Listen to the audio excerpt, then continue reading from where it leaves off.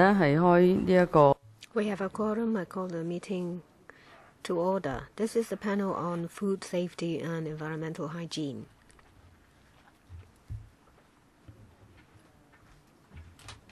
First of all, let's confirm the minutes of meeting. On the 9th of May, there was a panel meeting. Minutes have been given to members, and we have not received any proposals for amendments. I ask members to confirm. Thank you. Information papers issued since the last meeting. There is one. It's from the administration. Is that paper on the implementation progress of the major initiatives under the new agriculture policy.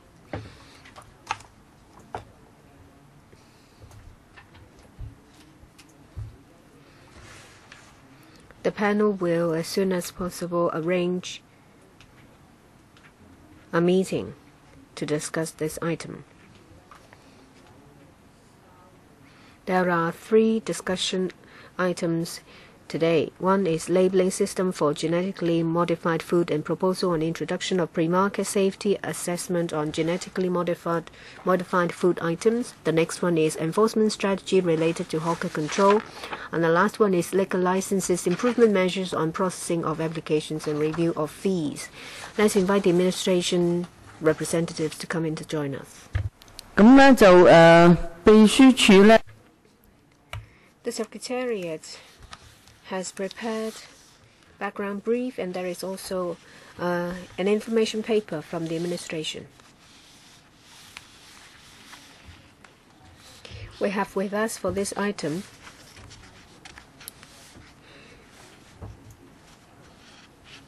Professor Sophia Chan, Secretary for Food and Health, Mr. Kenneth Chan, Principal Assistant Secretary for Food and Health, and Dr. Ho Yuk Yin, Controller of the Center for Food Safety.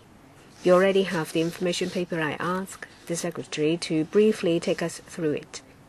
Then I ask members to ask questions. Good afternoon. Thank you. This is the first time when I attend this panel after I've taken office on the 1st of July. In order to protect Hong Kong's public health and to provide quality healthcare services, to ensure food safety, and on top of that, we are also responsible for promotion of development of the agricultural and fisheries sector. We, at the same time, will maintain good communication with the trade. We will also talk to mainland counterparts, and we will give a swift response when there are incidents. Environmental hygiene is a very important topic. We realize that we have to enhance our cooperation and communication with all 18 districts. We need support of the entire territory. I will also maintain good liaison with the agriculture and fisheries sector. We will put in place measures to enable sustainable development of the sector. I will also cooperate with the electrical and stakeholders, and I ask members to continue to support the work of our Bureau. Now, come back to today's topic. It is the labeling system for genetically modified food and proposal on introduction of pre-market safety assessment on genetically modified food. The World Health Organization said that food available, genetically modified food available in the international market has passed a safety assessment and is not likely to present risk for human health. All food for human consumption, including genetically modified food, should meet safety standards and should be fit for human consumption.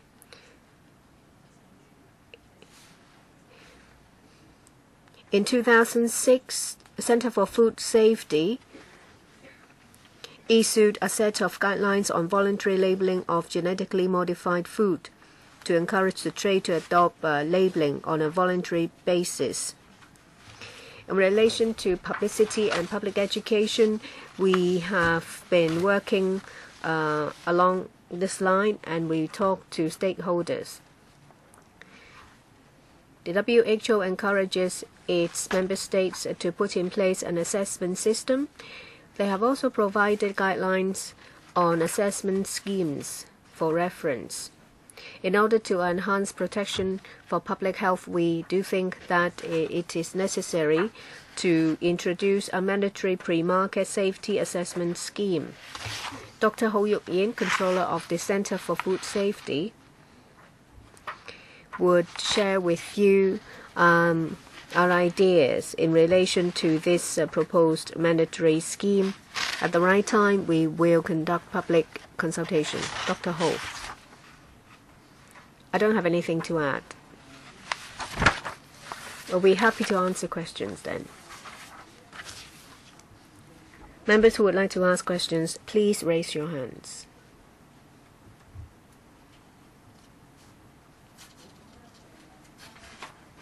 We have 3 members: Tommy Zhang, Stephen Ho, and myself.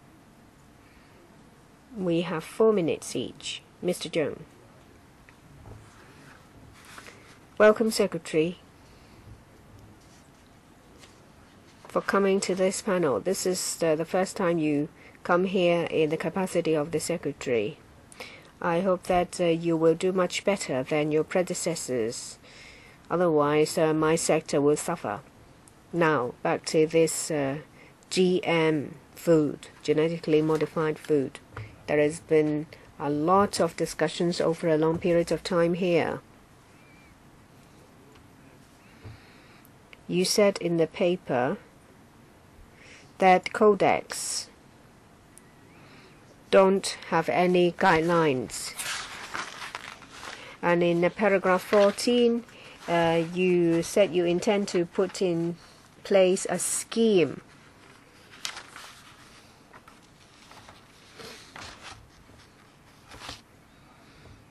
So you are going to draw up a list of food? Or is it the case that if there is less than 5% genetically modified content, you don't have to be notified? Or is it the case that as long as there is GM content, they will have to make an application to you, and the food will have to be listed on the list before it can be sold? What standard do you adopt when you conduct testings? How are they done? Secretary. Thank you.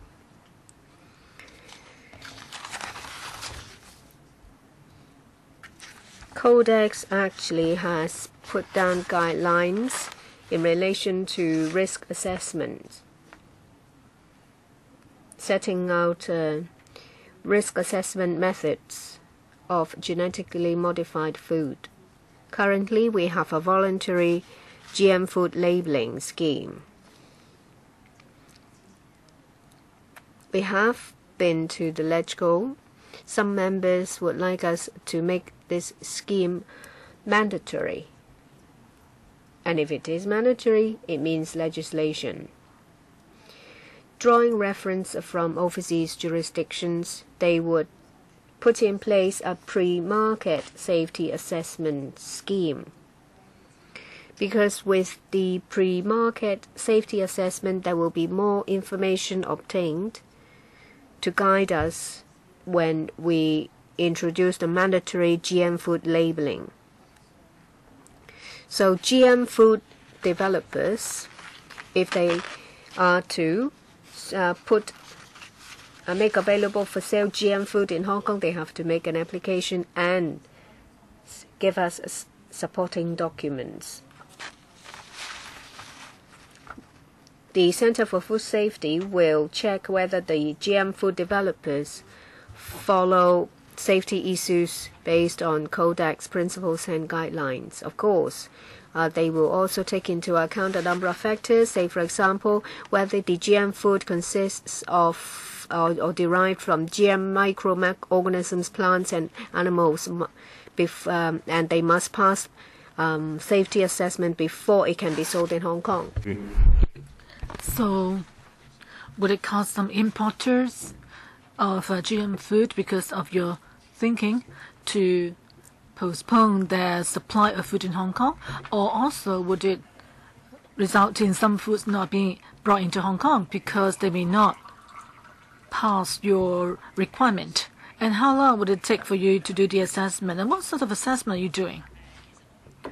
We think that the pre-market safety assessment will be actually provided by the biotech companies involved. So for the retailers, distributors, there will be very limited impact on them. As for the assessment itself, I'll ask Dr. Ho to elaborate. Thank you, Chairman. The PMSAS, actually, there has been guidelines laid down by Codex on what to cover. And the assessment will cover mainly GM food and whether it would affect human health. So therefore, the PMSAS, the test would involve a large number of tests to be done by the developers.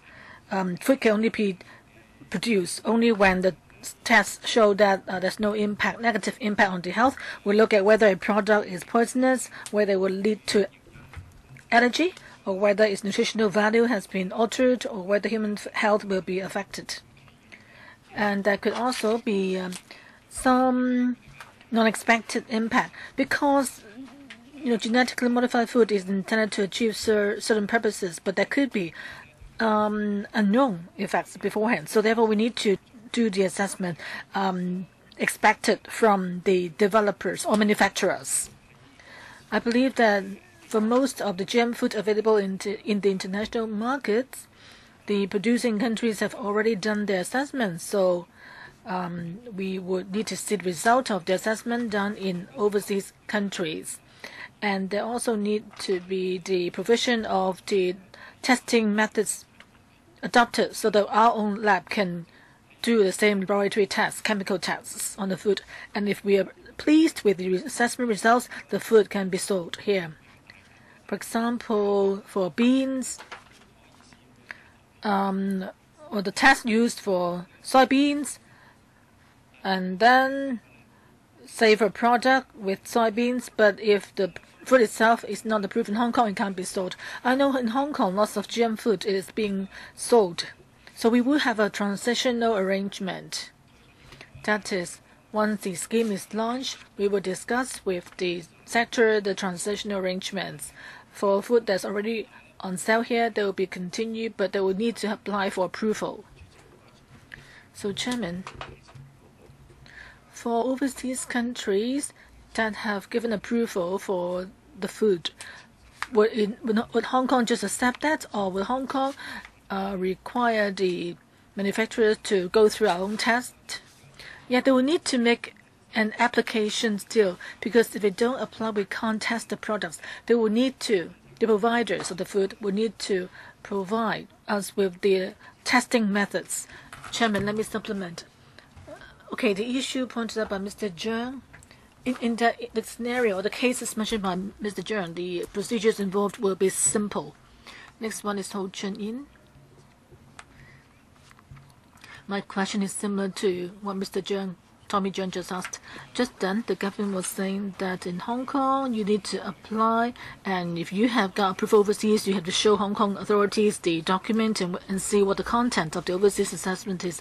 So it's like making an application to the Hong Kong government. But would you have the ability to test the components of the GM food, the components, test for the components and the impact and so forth? If not, then it will be the same as other food safety regulations. That is, as long as the food is not dangerous, then you would let it be sold.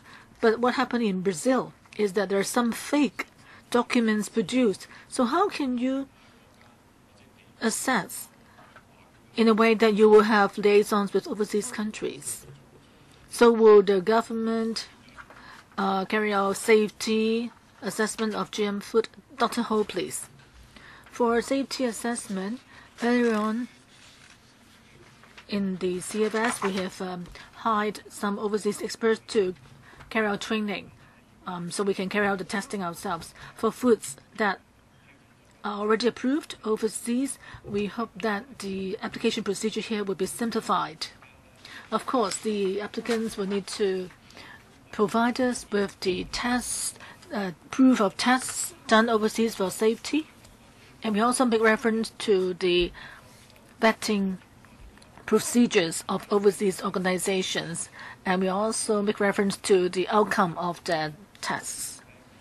So we hope that in Hong Kong, the overall approval process will be simplified. Chairman, I'm not talking about whether it's complicated or not, the process itself, but the process of GM food now being sold in Hong Kong is fine for you to simplify the procedures to let them be sold.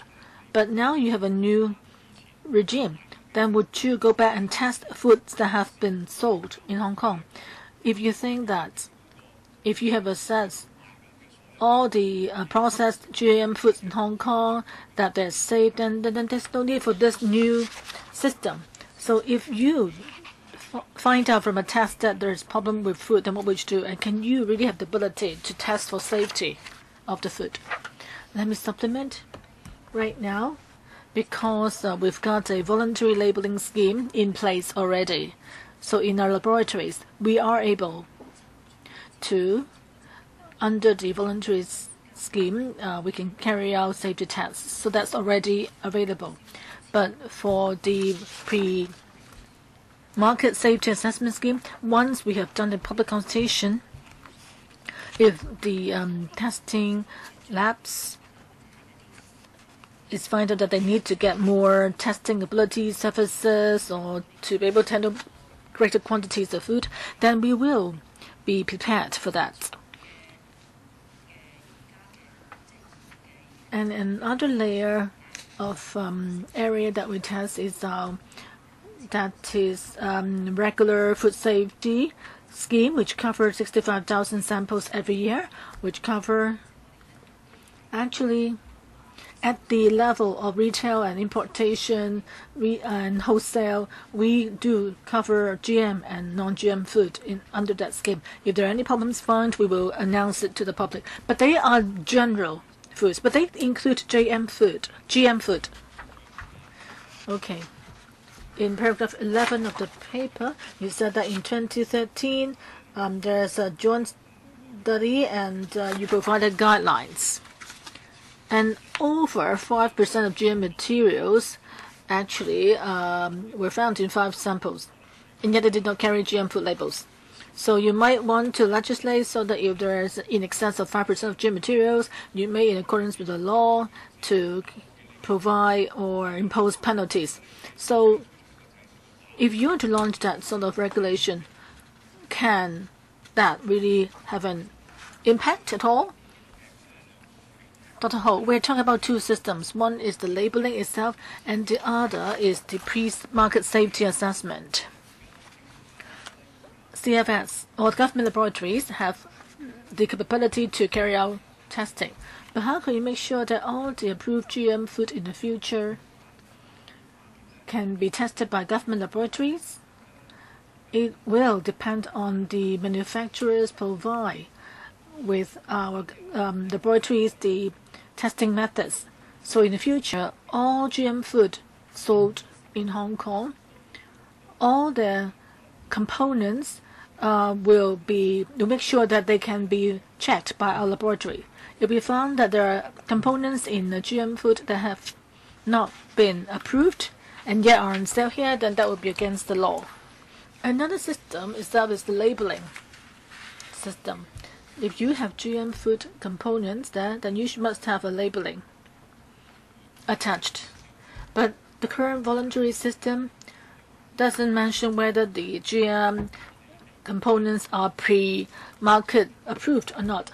But they are components that have been proven to be safe in overseas countries. Okay, my turn now. All along, we've been having a voluntary labeling scheme, and the government has no intention to make it mandatory. So the government now hopes that above the voluntary system, there is this safety assessment scheme before the food is sold. But the problem is, firstly, if you don't have a mandatory labeling system, why do they have to tell you whether they have GM food or not? And if they tell you that it's GM, then they need to go for the safety assessment proof. So if they are not required to tell you where they have GM food, so how can you ensure that at the import level they will provide the safety approval? So there's some kind of illogical thinking here. And you're saying that you talk about the developers to provide the safety proof, but the importers, wholesalers, and the retailers, shouldn't they be held responsible? You know, there's so much GM food now in the market. Is it that you can't do anything about what's already available here? How can you operate the scheme itself? Dr. Ho, can you elaborate more on it? Dr. Ho, thank you, Chairman.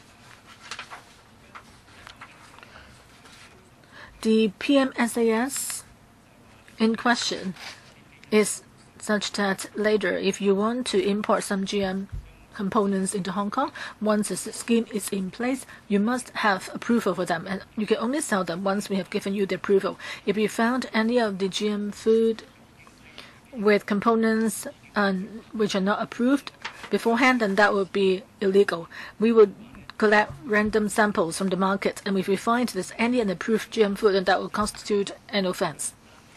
It's not just the manufacturers, but the people selling the food will also be held legally liable. But if they don't have the labeling, how can you do the random testing? Well, we don't need to see the label. We just take random samples. We know which kinds of foods have a high chance of having GM components, and that will be the basis of our random collection of samples. Once we have carried out tests on the samples, and we will see whether the GM components are on a approved list. If it's not on an approved list, that would be an offense. So the GM food importers, what is their responsibility? The importers must ensure that the food that they're selling, should it contain GM components, then the components should be on our approved list. When we have the system put in place, all GM substance approved will be uploaded on the website. On the list, will you also contain the name of the GM developer and the crop developed in a specific farm? How exhaustive is your list? Well, it will contain list of the developer, what kind of food it is, say for example, soybean, which part of it has gone through genetic modifications. Soybean can be used in many different types of food. So importers, sellers, retailers, distributors will have to ensure that the food they sell will only contain approved GM substance. So wholesalers, importers, distributors will have to provide a certificate. Not a certificate, but they have to take steps to talk to the importer to ensure that the food sold is approved here. It mentioned here that government laboratories will have the capacity to verify whether GM food is safe or not.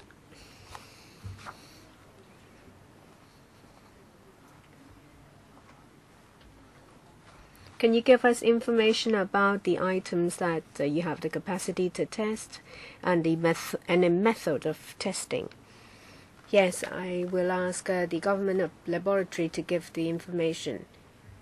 So far, they have the capacity to test for dozens of items, and in the market there are about 90 of them, so there is still a gap. When we have the system put in place, they will need to enhance their capacity. Ms. Tanya Chan. Sorry, I'm a bit confused. You said there is a pre-market safety assessment scheme. Some food has already gone through testing in their place of origin, and you require the parties to provide you with the testing method. You will also ask for the test result, right? Yes. And I see that the CFS will drop a list and upload it on the website for the reference of public and the trade. So what is the responsibility of CFS? You will not include on the list food that has not been tested. Do you bear any legal responsibility? Or is it the case that, well, it's for your reference and we are not to be held responsible?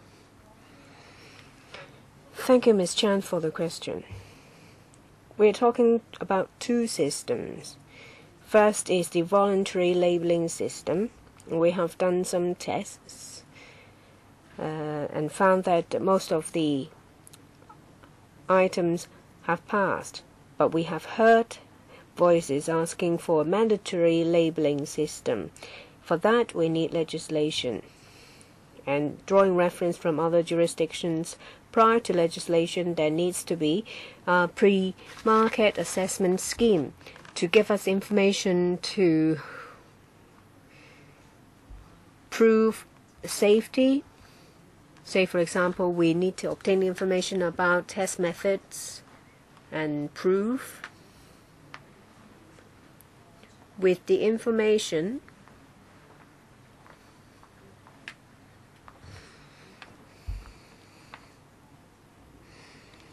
it will give us more information. I will defer to Dr. Ho for the list. The list contained approved GM food.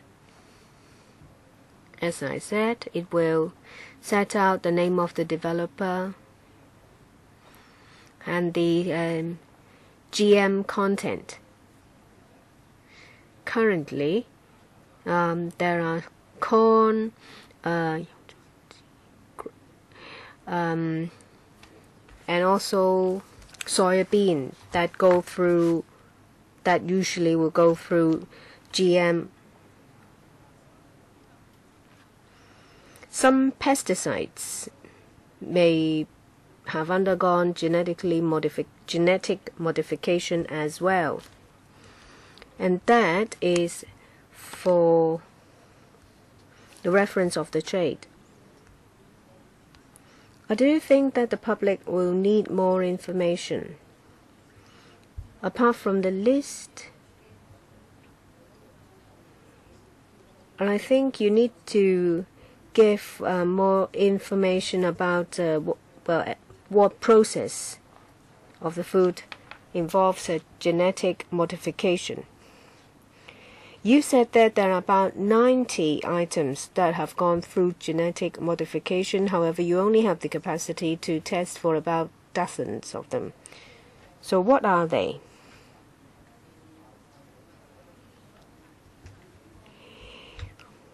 What's harmful? What is not harmful? You also mentioned about rapeseed being usually genetically modified. So I want to know what are harmful to human health.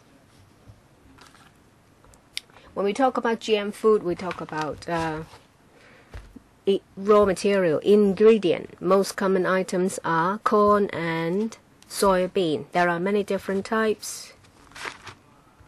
Melon, apple, papaya, pears, potatoes, and tomatoes. About a dozen or so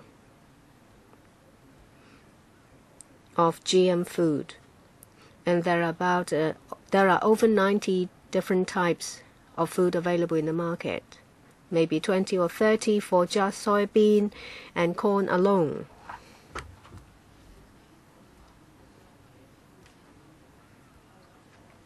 You ask for the list of items that you can test for, and what are the GM food available in the market. And if it is already on that list, does it mean that they don't have to give you any certification? We can only compile the list after we have given approval. On our website, there is information available about what's currently available in the international market. Not all of them would like to enter the Hong Kong market. If they want to, in the future, they will have to go through an approval system. Next, Mr. Leung Yu Chung. A number of members have asked about this. Paragraph 14, for reference of the public and the trade. And I want to know, what do you mean for reference?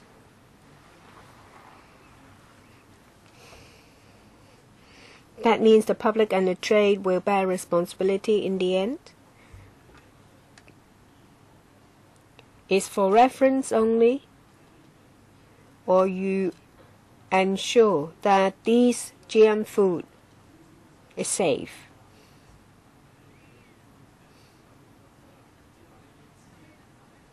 And it's just for your information only? Is that the case? Consumers may not know that much. They may not know much about the effects of genetically modified food. As you said, that it may be modified in a way so that it will better resist pests. And we don't know. Yes, it may be resistant to a certain type of pest or pesticide, but what effect will they have on human beings? And if you compile a list of approved items, then we will believe you that these are safe. Or is it the case that it's only for your reference, and you will have to exercise judgment on your own?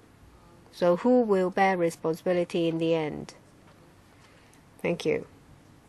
Let me give you some information about the overall situation, and then Dr. Ho will give you more information about the term for reference. So, whether it's for reference or not is not important. Is it the case that you bear your own responsibility? What do you mean? Health? Yes. Yes. If you buy it, you will bear the responsibility of whether it will be harmful to your health or not.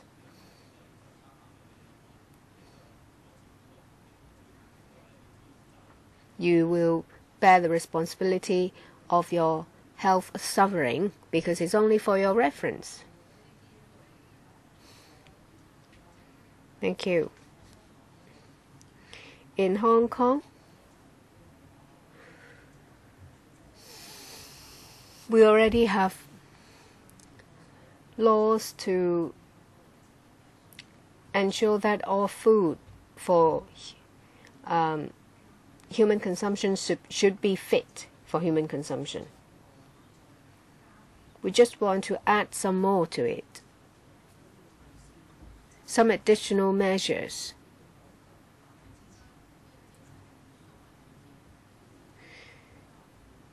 We would like to conduct risk assessment before they enter the market, and only allow them to enter the market when it's approved. the CFS will look at supporting documents submitted to ensure that everything is in order before they are allowed to be sold in Hong Kong. For that list, well, Dr. Ho will supplement.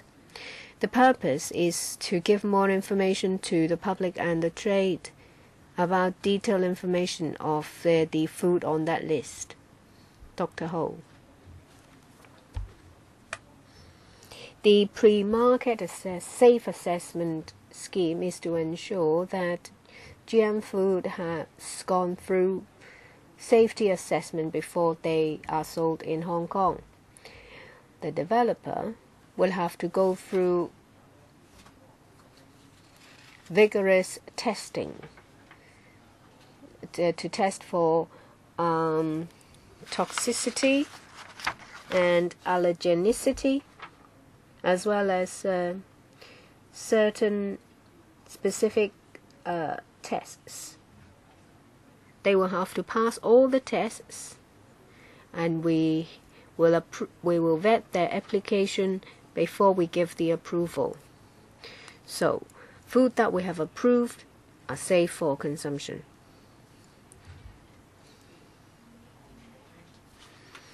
So the government will bear the responsibility, not consumers. Is that right?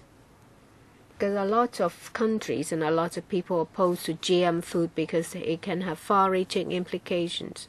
And if you say that they're safe, then the public will believe you. So you will be held responsible.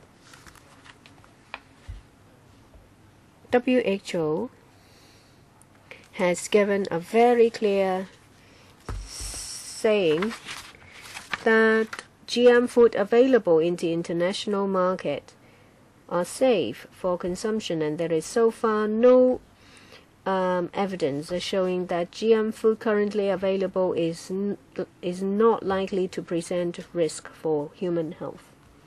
If that is the case, it would be superfluous to ask for proof from developers that the food to be sold is safe. The international market changes. That may be the case today, but will it be the same in the future? Without pre-market safety assessment, we can't rule out the possibility that the situation will change. WHO recommends that member states will put in place schemes to ensure safety. And I think it's down to this, whether we trust testing of the government. Next, Mr. Edward Lau.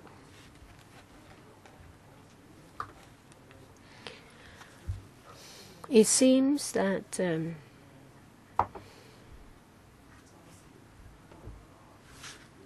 no one dares to say that GM food is 100% safe, and there is no evidence showing that it's not unsafe. No one can prove that it's 100% safe. I think the best way is to have mandatory labeling scheme to let the public know that that the food contains GM food, and the consumer can make a decision themselves whether to buy the food or not. The voluntary scheme is not ideal.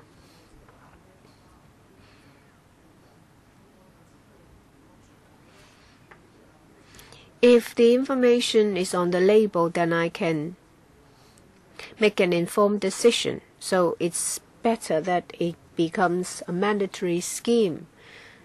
Currently, there is no standard to say whether it's safe or not.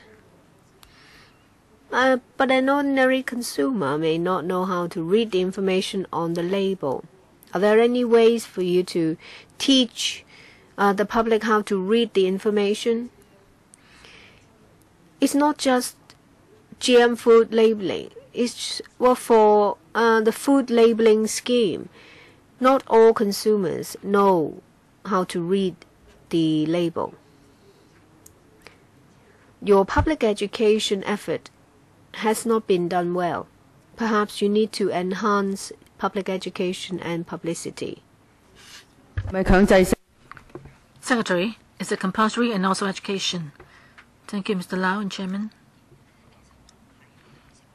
I think for the CFS, on the one hand, as it's been mentioned right now, if we want to have the PMSAS, actually that can ensure that GM food brought into Hong Kong are safe. The WHO also thinks that most GM food sold internationally are safe, but Codex wants countries to do more, that is to have the pre-market safety assessment, and that's something that we want to put forward for public consultation. As for labeling, that is when a kind of food is available to the public. The labeling scheme is voluntary, but we think that we need to do the pre-market safety assessment first to get more information, so that when we have legislation on the mandatory system, we can have more information available. Okay, the PMSAS. How do you do the assessment? Because scientifically, it's still controversial about all kinds of foods. And GM food do not have immediate impact. It's not like food poisoning in the case of food poisoning, right? Or Menasai green. We all know, those are harmful substances, but what can you use to assess the risk of a particular kind of GM food? So far, what do we know? So to what degree of safety will you be assessing for? Okay, our initial concept is that it will be a system of assessment under which developers of GM food, should they want to sell those foods in Hong Kong, then they must make an application to CFS and also to provide documents to help with our assessment, as Dr. Ho just mentioned. He just explained what kinds of documents we're looking for, and then the Center for Food Safety will assess whether the developers of the GM food have followed the guidelines of Codex, because Codex itself has various guidelines on GM foods, including how to test those foods. So we'll have to see whether the developers comply with the principles laid down by Codex. And we'll also look at whether the foods concerns GM microorganisms, plants, or animals. All these GM components have to pass the safety test. So as Dr. Ho just said, it really requires them to make applications. As for the compulsory labeling system, we have an open attitude. We think that, however, we should do the PMSAS first, so that we can have more information available to help with our setting up of a mandatory system. And a few points here about publicity and education. I agree. Mr. Lau, as Mr. Lau said, the public hope to know more about GM food. Center for Food Safety all along has carried out seminars or consultation forums with the sector, or actually distributed leaflets, uploaded them on their website on GM food. Lately, they've been to schools and family service centers, elderly centers to carry out forums. Sorry, Secretary, I think you don't need to give us all the details on publicity and education. You can provide them the information to us in writing, because otherwise you drag on for half an hour. Okay, I think for the first round of Q&A, any other members with questions besides Chen Lai Wan? If not, then Chen Lai Wan, please. You have 4 minutes, including the answer. Chairman, I very much hope the Secretary can say more on GM food. what sort of impact will it have to human health? Is it that it's all okay for consumption? Because in paragraph 13 of the paper, it says that the GM food sold in the international market have passed the risk assessments of food safety regulatory bodies of various countries or places, and it's not likely to present risk for human health. So if that's the case, and now you're asking the food suppliers to indicate where their food has GM substances or not, and you want to have clear labeling, large labeling. But I think it'll be difficult for you to ask them to do it. Why are there GM components in some foods? Because maybe the modification is only to make improvements, like in Japan. Fruits in Japan have various shapes. Definitely, these fruits of various shapes have genetical engineering. So would it be harmful to our health to eat the big, large apples? I think if you have a rigid regulation that is requiring food suppliers to attach labels on GM, I think before you do that, you must give the public more information first, so that we all know that GM food is, for example, not unsafe. So can you give me an answer then? Based on your safety assessment of food sold in Hong Kong, well, I think all of the foods in Hong Kong are imported. Have you ever found any GM foods that could be potentially harmful to human health? Secretary, thank you, Chairman, and Ms. Chiang. If you, I think Dr. Ho could supplement later on, but if you look at WHO's information, on the whole, all the GM foods sold internationally are safe. But for Codex, it actually is more precise. Even though the foods are on the whole safe, it does hope that the member nations can carry out pre-market safety assessment to ensure that the imported GM foods have passed the safety standards of Codex. That would send a clearer message to the public. So now we are putting forward this idea for the scheme for public consultation. As for health risks, maybe Dr. Ho could say a bit more. Yes, as I just said, WHO has commented that the GM foods sold internationally right now are unlikely to present risks to human health. And over the past 20-30 years, the GM foods sold internationally have not caused any food safety incidents. So the proposal now for PMSAS provides another layer of protection, because there could be changes in the market in the future. If we don't have such a scheme, then we can't ensure that GM foods sold in Hong Kong in the future will comply with the safety requirements. Okay, so I'd like to ask members, does anyone have any more questions? If not, then we'll have the second round. Ho Chun Yin and I myself, okay, are in the second round. Anyone else? Ms. Chiang? Okay, so each will have 2 minutes, and then we'll draw a line, because we need to move on to the next item. Mr. Ho Chun Yin, I have a simple point to make. I hope that members and secretary officials can take note that besides the risk to health, GM foods could actually have a damaging effect on other species.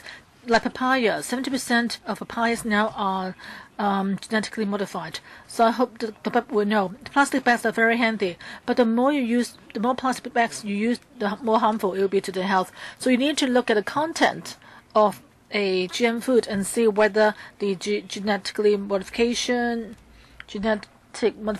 could actually undermine some species. So please provide us with more information. Secretary, yes, for the impact on the environment, the Fishery and Agriculture and Fishery Conservation Department would, of course, and the Environment Bureau would pay attention to that.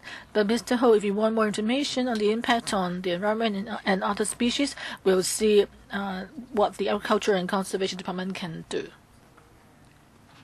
Okay, the Democratic Party very much supports the government's intention to set up safety assessment regulatory regime for GM foods. And we think that it shouldn't be a voluntary regime because when it comes to regulation, the government should be able to enforce it and have legal powers. If it's all voluntary in nature, then you can't really enforce a regulatory regime.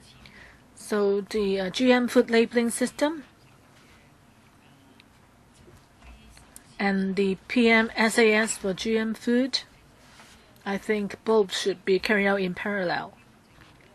So I hope that the government can have the will to legislate on regulation and give us a timetable when you will have the consultation paper prepared and come to brief LegCo. Secretary, I think our thinking is that we do hope to have a proper regulatory system. Therefore, first of all, we will put forward the PMSAS for public consultation first. And Chairman, as you just said, the mandatory labeling system, we are open about that. So we'll see when the time comes for public consultation, we'll see what the public opinions are like. As for the timetable, we need to have the public consultation first, of course. We'll try to do it ASAP. And we'll get the papers ready for consultation. And after the consultation, we will try to move in the direction of setting up a regulatory system. So I hope that the government can prepare the paper ASAP and come back to LegCo in the next LegCo term. So the last one is Chen Lai-wen, 2 minutes. You're the last one. Thank you, Chairman. DAB also supports for all prepackaged. You mean prepackaged GM food? Or all prepackaged food? Well, we support labeling system for them. That is the prepackaged GM food. But we also think that you can carry out the regulation in phases or gradually. Because if you think more deeply, there isn't really big problems here. You know, what we eat, actually most of it is GM in nature. Even when you go into a supermarket, actually in the end, what you will see is GM labeling everywhere in the supermarket. Well, that would be very sad, according to Ho Chung-yin, what she has said. So please don't interrupt me. Give me half a minute back, please. So I think that why don't we do some statistics first? How many quantities or how much is there in Hong Kong GM food? It's better than to have, doubts, much public doubts about that there could be a huge amount of GM foods here. Secretary, if you're carrying out a labeling system, the public do have a right to know. So DAB hopes that, Secretary, you see what I'm saying? In the market, say if 90% of the foods are already GM in nature, then that could be it. Thank you, Ms. Chang. As I said, the government is determined to set up a regulatory control of GM food here in Hong Kong. Currently, we have a voluntary labeling system. On top of that, we would like to put in place a pre-market safety assessment scheme. We will conduct public education as soon as possible. We keep an open mind when it comes to mandatory labeling scheme. That's the end of the discussion of this item.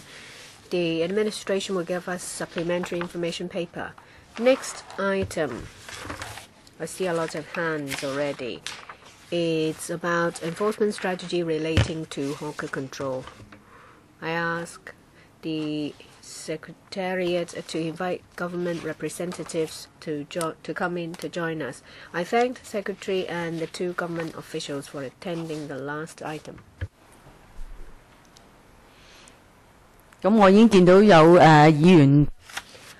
I see that members have raised their hands to indicate that they would like to ask questions. 已經舉咗手嘅咧係。We have Ms. Tanya Chan, Mr. Edward Lau, Mr. Jeremy Tam, Ms. Starry Lee, Ms. Lau Siu Lai, Mr. Roy Kwong, Mr. Leung Yu Chung, and myself. Anyone else? Have I missed anyone? Ms. Claudia Mo. I'll let you go before I do. I will be the last one. Have I missed out anyone?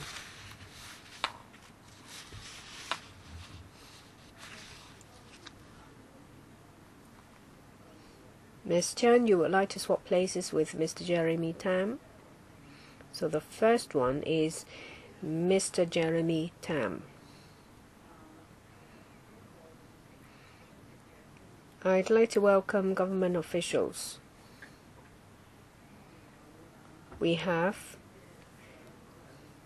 Director of Food and Environmental Hygiene, Ms. Vivian Lau, Principal Assistant Secretary for Food and Health, Ms. Diane Wong, and Assistant Director, Food and Environmental Hygiene Department, Mr. Lam Wing Hong. I received from Mr. Shiu Ka Chun a letter. He is not here, but he has asked some questions. The letter has been given to the administration. I ask the administration to give Mr. Shiu a written reply copied to us. Now, I give the floor to the Director of the FEHD to take us through the paper. Thank you. Let me briefly present the information paper on enforcement strategy relating to hawker control and challenges faced by us in law enforcement. As you know that street hawking has a long history in Hong Kong. The challenges we face every day are the different views from the community. We have received a lot of complaints in the past 3 years in relation to illegal hawking and obstruction in public places. We have received on average 13,500 complaints a year. Complainants were mainly dissatisfied with street obstruction, noise, and environmental hygiene problems, and they demanded enforcement actions. On the other hand, there are opinions that discretion should be exercised when it comes to street hawking, especially in cases involving aged and disabled hawkers. Because of the difference in opinions, our frontline officers in their law enforcement action face a lot of challenges. We would like to strike a balance between allowing legal hawking activities and maintaining environmental hygiene, safeguarding food safety, ensuring public safety, and protecting the public from nuisance. When it comes to hawker management strategy, there are 2 major areas. Usually, we will take enforcement action without prior warning.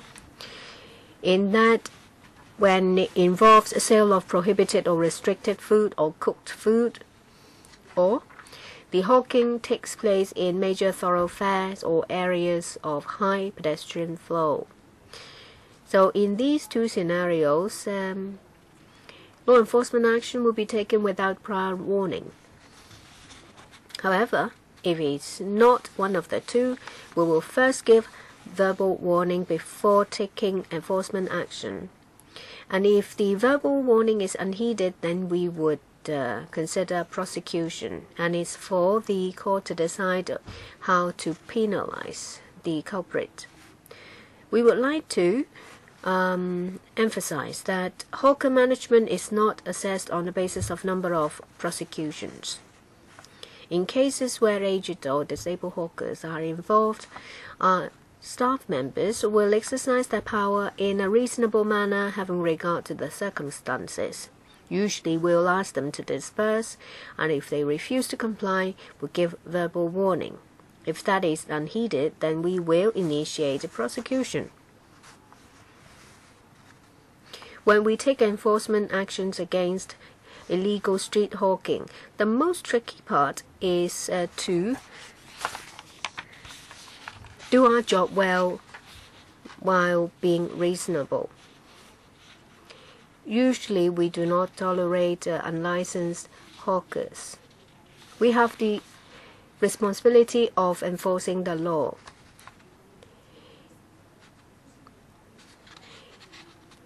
Well, when discretion is exercised, we have to bear in mind whether it will give rise to misunderstanding of selective or unfair enforcement, or even suspected act of harboring.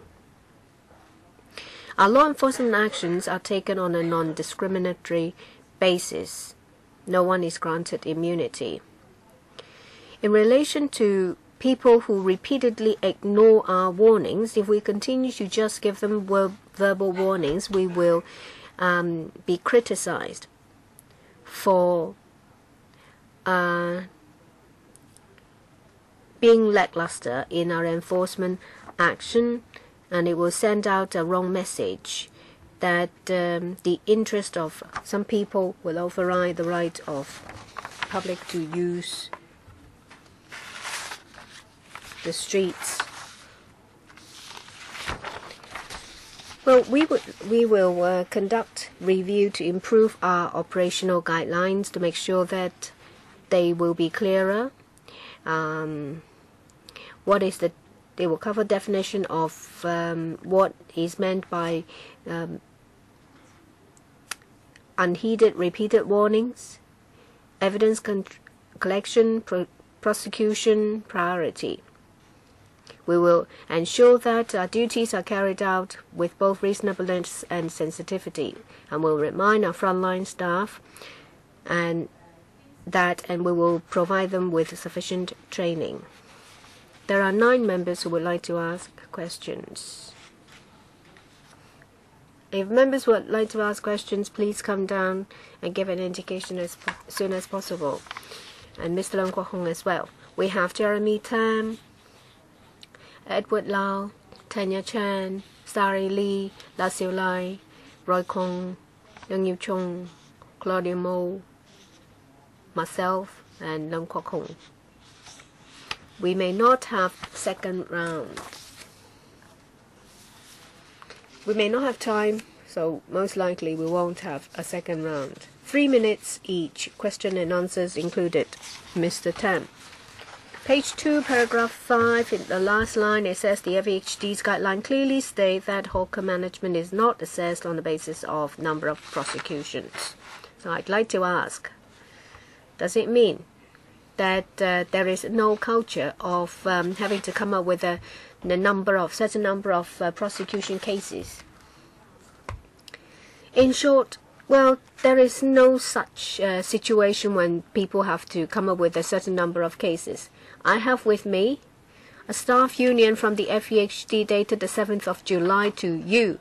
In the second paragraph, it says that in recent times we have received a lot of cases that frontline officers have been put under tremendous pressure to come up with a large number of prosecution numbers. The investigation unit is the hardest hit unit. As far as we know that the supervisors of these frontline officers are also faced with pressure from their superior to come up with a certain number of prosecution cases.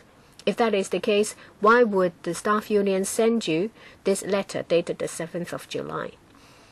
As I said, that internally we don't have a quota that the officers will have to meet. When it comes to prosecution cases in the past 3 years, in 2014, it stood at for 26,000, 2014, 23,000, and 2016, 15,000. No need to give me the figures. There is another document. This is an appraisal of assistant hawker control officer. There are 4 items. What is meant by meeting the quota and what the quota is? There are 4 tiers. Tier 1 are 4 points for arrests, and then it's summons, and then fixed penalty tickets and seizure. Seizure comes with the lowest score. And if they want a promotion, they have to be assessed on this, and it's done in each district, and it's given to the secretary of each district. And if you don't call this a quota, what is?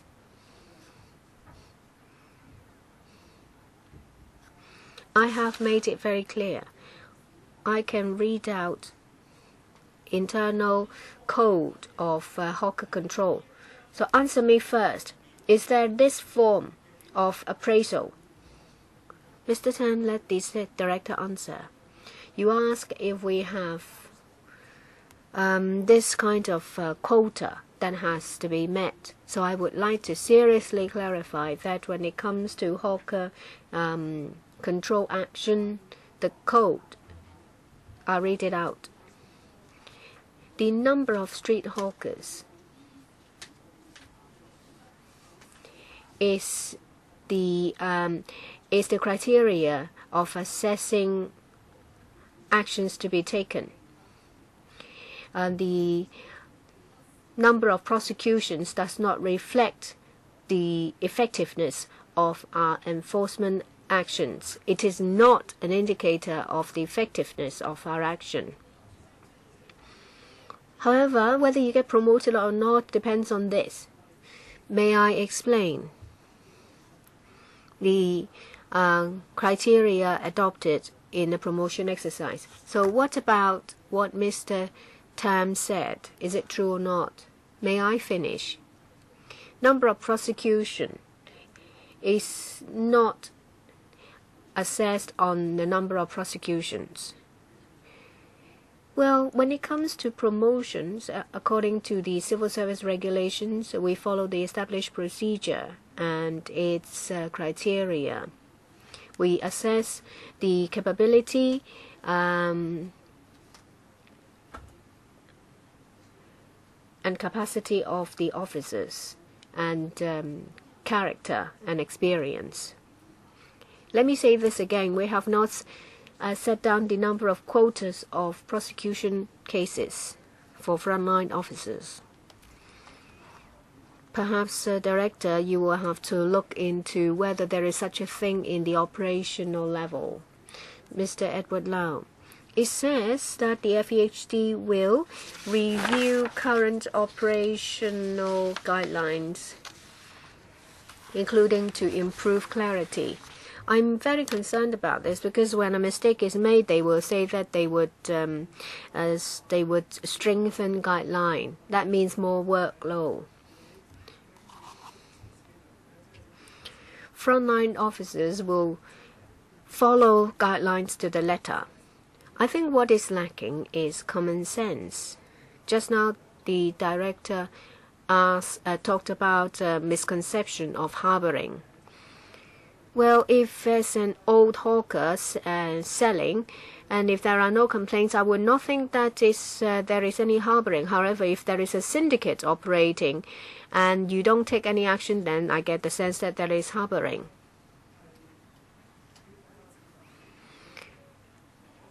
Well, I think the public will decide whether the activities affect them. Can you tell me? This is a licensed hawker, a licensed itinerant hawker. the length of the trolley is, well, the area he operates is from me to Mr. Leung Yiu Chung, and it's quite wide. It's a licensed hawker. So, and because it's licensed, you don't take any action. Every day, residents complain, and you said, well, he's got a license.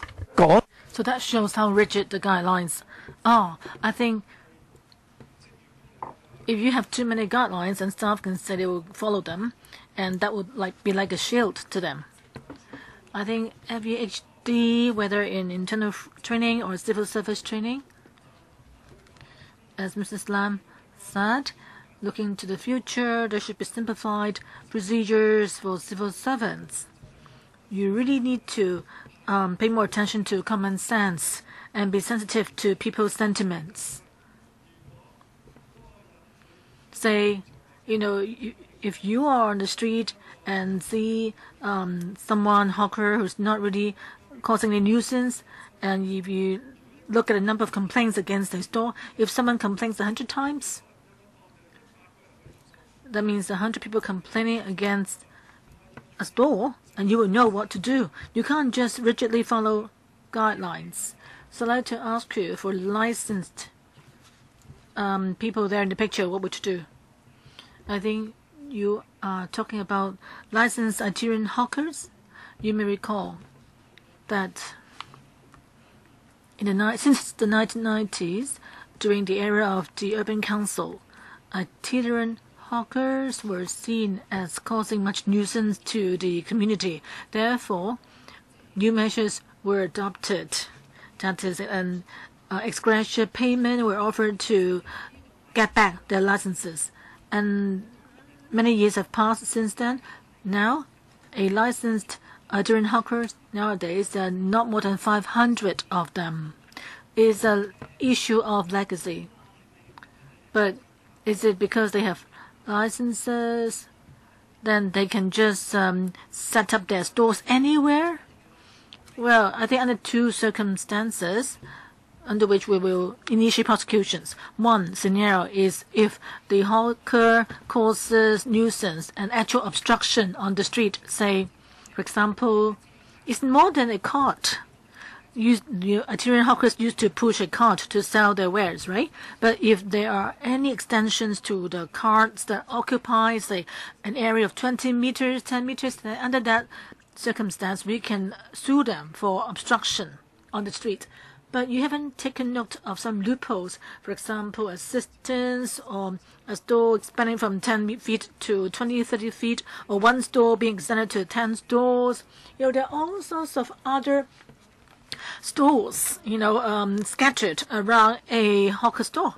Yes, Mr. Lau, if you have specific cases, you can pass the information to the director. I think you can just find these situation in various areas. You can just go and have a look for yourself. Next one, Tanya Chan. I agree with Mr. Lau Kwok Fan that it's so common, what you've seen on the picture. It's like there is selective enforcement now. You just issue a verbal warning, but to a hawker, but after the FEHD staff are gone, then the same store will come back again, or hawkers will come back to the site again. I'm not saying not stores putting their wares out on the street, on the pavement. A summary of performance appraisal of AHCOs. That means Assistant Cultural Hanko Assistants. You can see from this document, the summary. Do you know of this document? Director. As I just mentioned, any number of prosecutions against hawkers will not be used to do the staff appraisal. I just want to know whether she knows of the existence of such documents, so you can tell me that this is real, right? If it's not real, then I would throw it away. Director, have you seen such a document? You haven't seen this form. Does it mean that this is fake? Maybe I'll give you this, pass it to you to let you take a look at it.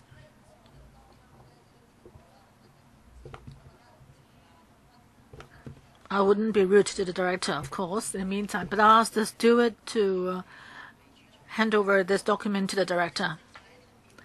On this exact form, there is a column on performance figures. That is like what Jeremy Tam said. They have to put in the figures on this form and then calculate a total score. For example, arrest are worth 4 scores, summons worth 3 scores, and then seizure worth 1 score or 1 point. So this is the scores obtained will be inputted on the summary of appraisal performance for appraisal. Is it that you've forgotten about such document, or do you don't care? You don't care about this document at all? If you intend to pretend to be sleeping, that can't wake you up. But we have received a copy of this document. It's not given to us by the union, but we did receive this form. So are you saying that this form is fake? It never existed? I'll give you time. I'll give the director time to verify whether this form itself is true or not. I'll wait for you to ascertain whether it's true or not. And is this form used for different ranks or for different districts? I think it's very important because this is about scoring, a scoring exercise. I don't think this scoring exercise is invented by a staff because this form is supposed to be a fill-in for the superiors to look at. So if this is not true, then you will need to try to get rid of all copies of this form. Well, the student had passed the documents to the director, but your time's up, Tanya. So, director, I hope that you can verify under your department whether there is this assessment system for assistant hawker control officers and whether there is such a form used to do their appraisal. And please let us know afterwards the meeting if they do exist. So maybe I can ask our colleagues to take a picture of the documents. Well, you can take pictures of the documents and return them to us afterwards. Okay, next one. Starry Lee. Chairman, our topic today is on enforcement strategy relating to hawker control. But let me tell the director, in the past, I've always complained to Deputy Director of FEHD about a common scenario, that is the public through complaining, because they find that it's not much use complaining to FEHD, and they find that the streets are actually, despite the complaints, remain unclean. Like what happened in this picture. Every time they lodge a complaint, still the same kind of scene appear on the streets, like cardboard boxes or foam boxes continue to be littered, strewn on the street. And you said that you have frontline staff asking, indeed, you did act, but despite the complaints, the streets are uncleaned because people throw rubbish onto the street earth and the pavement, and you can't take any action if the litters are on the road, not the pavement. I agree with Lau Kok Fan that for controversial incidents that have happened, and sometimes I worry that you take the action of tightening guidelines after an accident has happened. And I'm worried that when you tighten guidelines, that would really put pressure on frontline officers to take actions without much thinking. You need to be reasonable and be sensitive at the same time, considering, for example, the situation of a district or the persons involved in a case. Say whether it's an elderly person or whether, for example, hawking activities are a characteristic of district. And in other districts, the presence of hawkers can be seen as a nuisance. So you can't just rely strictly on guidelines alone. You shouldn't really put the pressure or the burden on frontline staff, who should really communicate with the supervisor when any controversial incidents happen. So there needs to be communication between supervisors and frontline staff to rationalize various cases. So as Mr. Lau said, we need to pay attention to enforcement on street management and licensed hawkers. So I'd like to know, say if there are items put on the road, thoroughfares, is it that you wouldn't take any action? Many shops have put their stuff on the street, causing obstruction.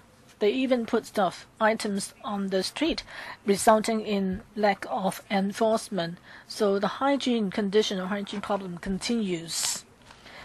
And also when it comes to appraisal, I agree that you shouldn't use number of summons to do your appraisal or assess staff performance.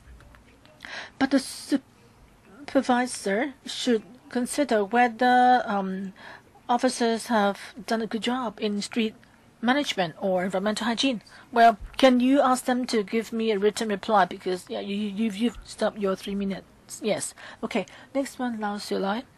In response to questions raised by other members, like whether the guidelines are followed rigidly, that only those with license will be spared. But in fact, even the licensed hawkers were sued.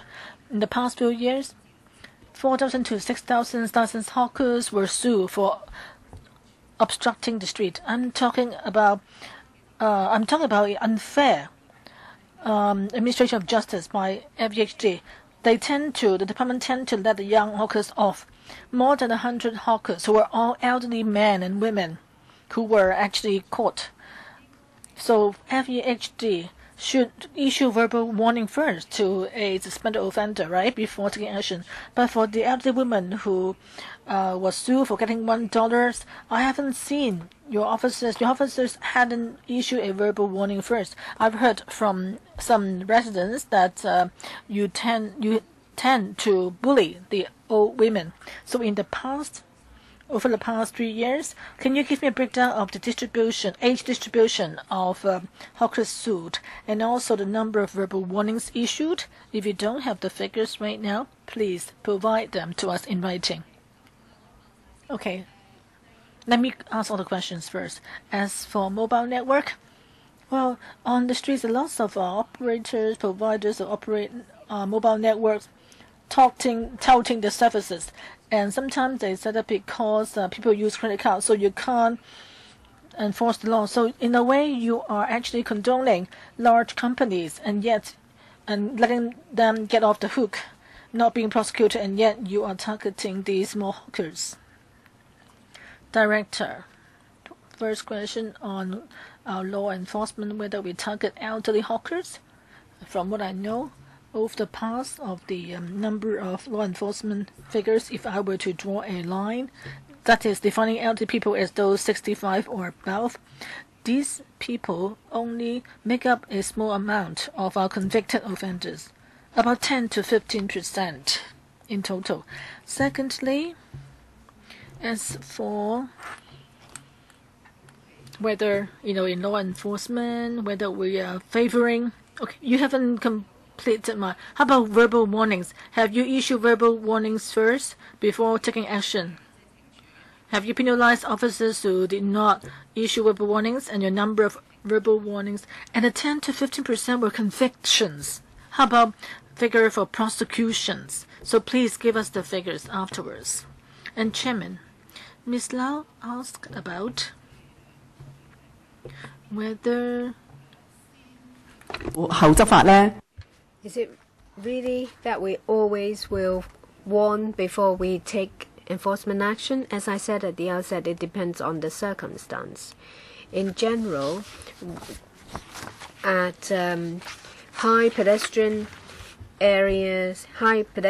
flow areas, major thoroughfare, well, when it comes to the case of the old lady selling carbon boxes at $1, it is not a major thoroughfare, not an area of high pedestrian flow. Why did it happen?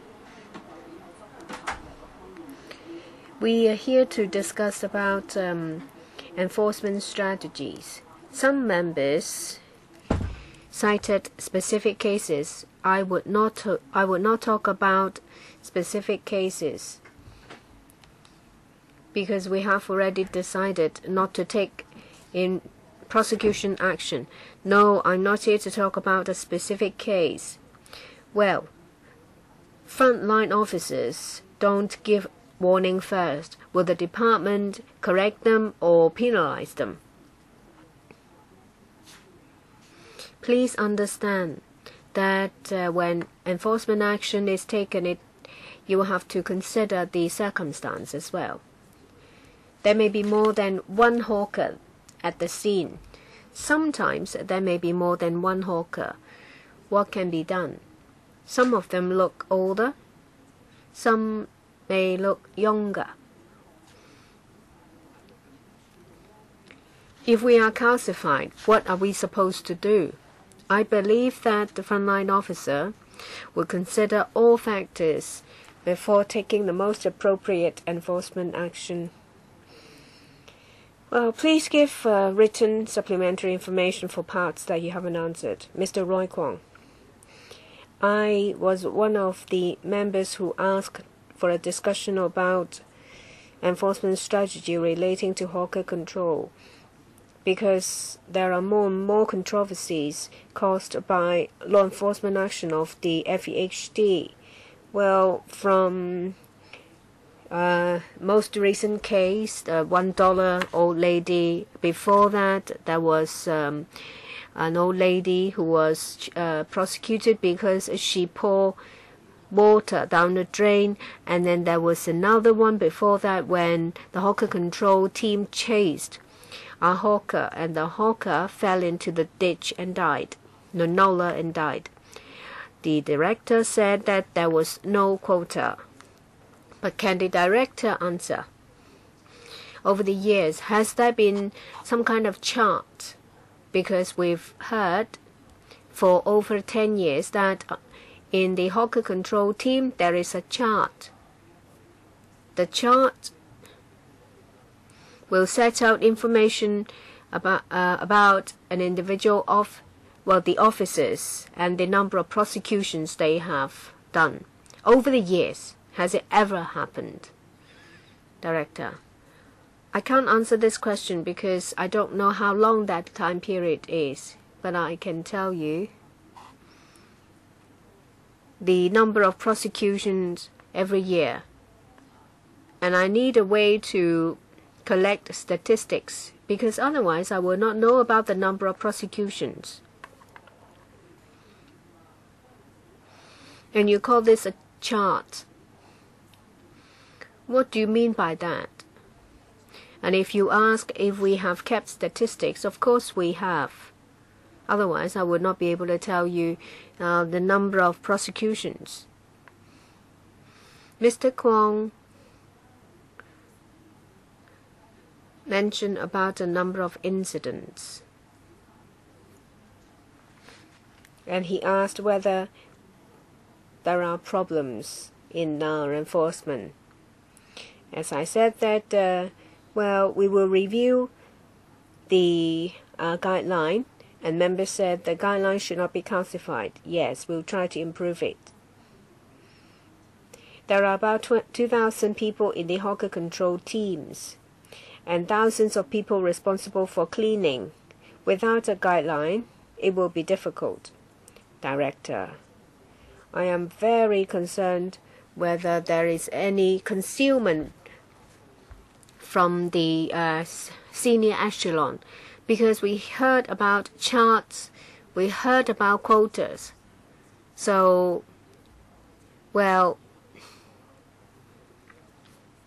must be something. I hope that you would rectify the situation. Would you consider meeting the staff union in the near future? It's an important part of my duty to meet with the staff union, and I do that regularly. After the incidents, I have spoken to them. And the first message they said to me was that they would carry out their duties. They will continue to carry out their duties conscientiously. And I asked if the guidelines were unclear, and they gave me some comments. Well, we're asked about the definition of repeated warnings. Does it mean warnings given in the morning or immediately before an enforcement action? It's difficult to judge. We would like to respond to queries raised by staff members. There are a number of members who would like to speak, so we won't have a second round. And I ask members to stick to the 3 minutes. Mr. Ang Yu Chong. Just now, the director said that in principle, there will be a warning first. However, you qualify by saying that you have to be flexible, you will have to take into account the situation before deciding on appropriate action. That means you haven't said anything. You said that you will warn first before taking enforcement action, and then you qualify by saying that it depends on the situation, and then you will and then the staff will decide the most appropriate action. So staff members may say, we have taken into consideration the situation. As a result, we take enforcement action without giving warnings. So the latter part completely nullify what you said at the beginning.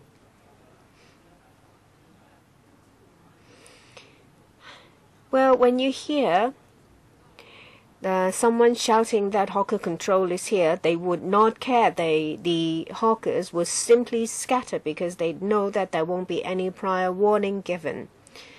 And the hawker control team will chase them. Few blocks, they will not give up.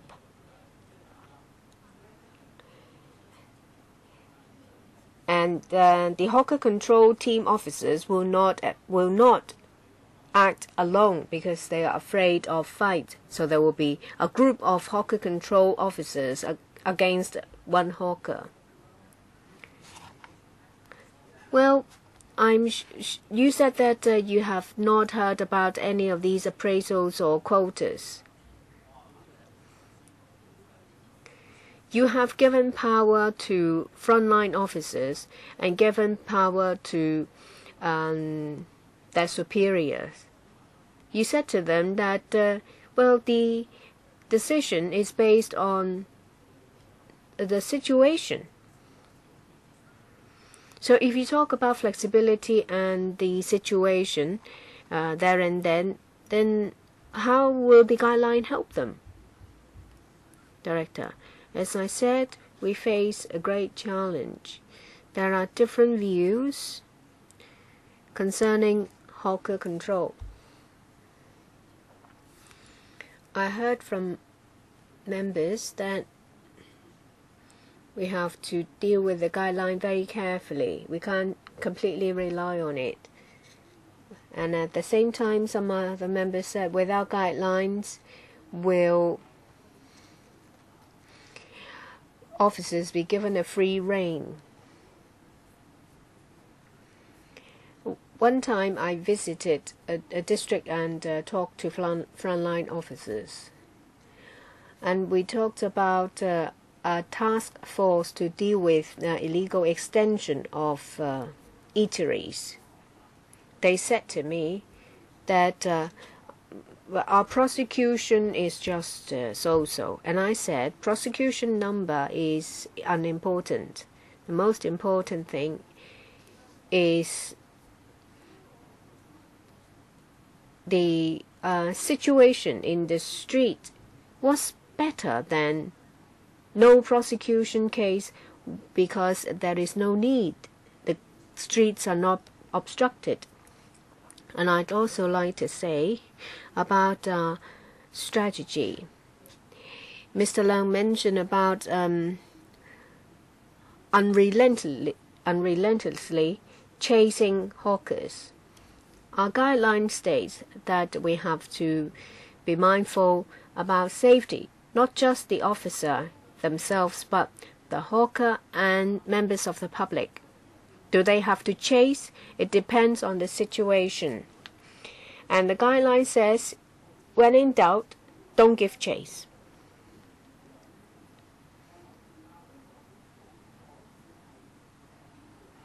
There is no one guideline that can cater for every situation.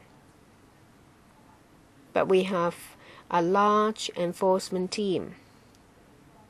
Without guidelines, it will be difficult for them to decide what to do when they take enforcement action. And I'd like to say that we have an academy, and we are it is rare for a non-disciplined service to have an academy. Frontline officers, when first recruited, will go through a 2-month training. After that, after they have learned about procedures and the law, they would be posted to carry out their duties. Sorry, I can't let you continue to speak. I'm sure members are happy to know about training and also frontline guidelines given to frontline officers. Perhaps so you can give us the information. I have received from Mr. Jeremy Tam and Ms. Tanya Chen 2 motions. One's related to the item under discussion. I have given instructions to the Secretariat to have it copied. The other one says this panel asks the FEHD to provide appraisal forms currently used to assess staff members of various ranks. And this is not a motion. The panel can ask the FEHD to give us the information. I believe the department will not turn us down. So please give us appraisal forms. We don't have to put it to a vote. When we finish with the question, we will deal with the motion. Ms. Claudia Mo. Thank you. The fact is that the impression given by the department is that frontline officers pick on the weak and the old. You can blame the media, you can blame the online media for exaggerating. But I think the crux of the problem is that there is an utter lack of common sense that is unacceptable. You said old people account for about 10 to 15% of prosecutions.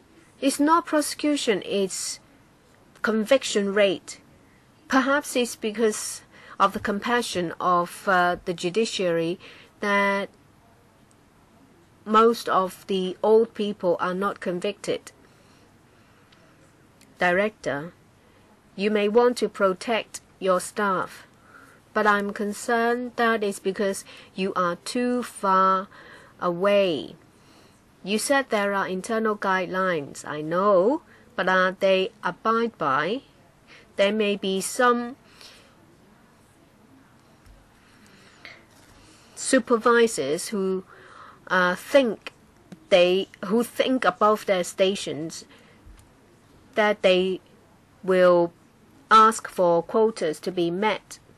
Frontline officers are caught in between a rock and a hard place.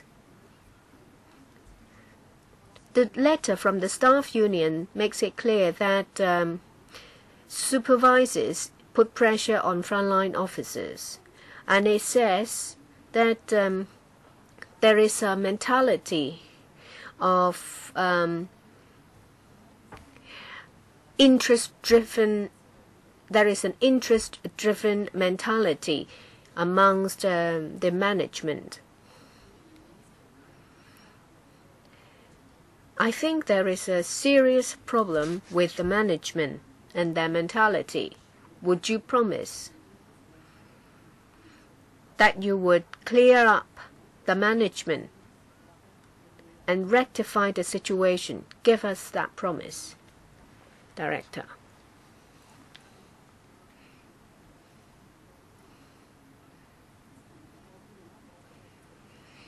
I have heard a lot of views and I will deal with them positively. I will look into the situation members have outlined, and where there is room for improvement, I will definitely do something. The $1 old lady, I heard that the enforcement officer pointed at the old lady that that is done according to the law. Even $1 is illegal hawking. Well, if I stand up all of a sudden, would I be evicted? Would I be accused of obstructing the meeting? Will you talk about ruling by the law? There is a piece of draconian law, then you rule by it. But in Hong Kong, we have rule of law. Okay, so now paragraph 12 in the paper, FEHD will review the current operational guidelines. And just then we asked you for the current guidelines, including staff assessment forms, criteria, and so forth. So I'd like to ask, Director, what plans do you have to conduct the review? Chairman. Okay, after the recent incidents, we internally have discussed. We will discuss with the unions, and we also talk to frontline staff. As I just said, we are going to review in the direction of better interpretations of key terms, because some members have asked about what it means to be someone not amenable to repeated advice. And they've given us some examples of actual scenarios. So we'll also look at, in the process of evidence collection, how can we collect evidence at the spot, particularly in relation to hawkers selling their items on the street. How can we find adequate evidence for prosecution? We also look at priority of prosecution, our law enforcement strategies. Our strategies are never hidden from public. On our website is listed, that is, at certain locations we would adopt a strategy of not issuing warning before enforcement actions are taken. We list out the names of the locations. We try to be clear, make it clear to the public where, unlicensed hawking activities are banned and people will be arrested without warning. Yes, all this information are on our website. There are two types. One is the black spots for unlicensed hawkers, and the other are main thoroughfares and pavements busy with people. Of course, we will, depending on public opinions, district council opinions, update the list. But Director, but if, for people over the age of 65 who may not go online to your website to find out where are the black spots and where they could be arrested without warning. So maybe frontline staff of your department, when they meet the elderly hawkers, they need to tell them to stay away from the locations. Yeah, for disabled or elderly people, we will try to be compassionate towards them. So as far as we can, we will try to issue verbal warnings in place of prosecution. But if verbal warnings and also actions trying to get people away from the street do not work, then we need to take action to maintain hygiene and order there. Next one, Leung Kong, Chairman. Well, we're talking about facts today.